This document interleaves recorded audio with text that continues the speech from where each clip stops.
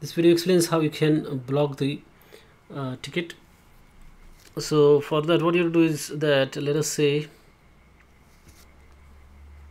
we have got this ticket 1,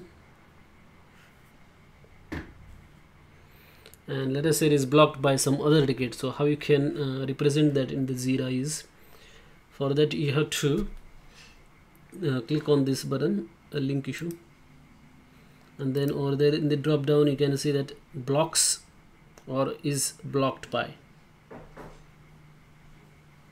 There are two options, blocks or is blocked by.